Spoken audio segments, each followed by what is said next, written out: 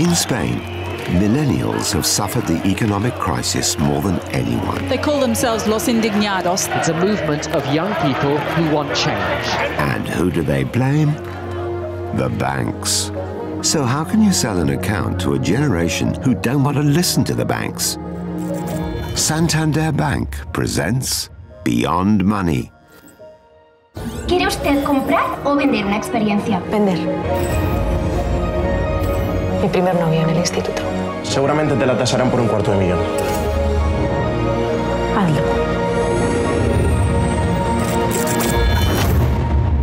It's the story of Lucía, a woman who sells her most treasured memories, getting the audience to think what's worth more, money or experiences.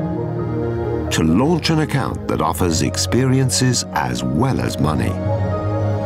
A 17-minute sci-fi film starring Adriana Ugarte, the star of the latest Almodóvar movie, drew more than 12,000 young people just to the premiere in cinemas and Santander offices nationwide.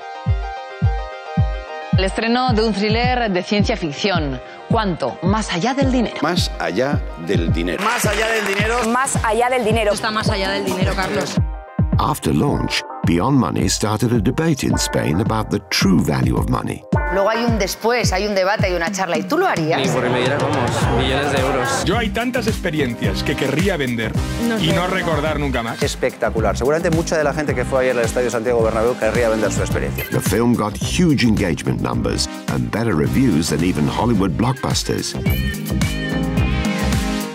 At a time when banks aren't trusted anywhere in the world, Santander got the fastest sign-up rate in its 160-year history, making the Beyond Money campaign an experience that a bank would never, ever want to sell.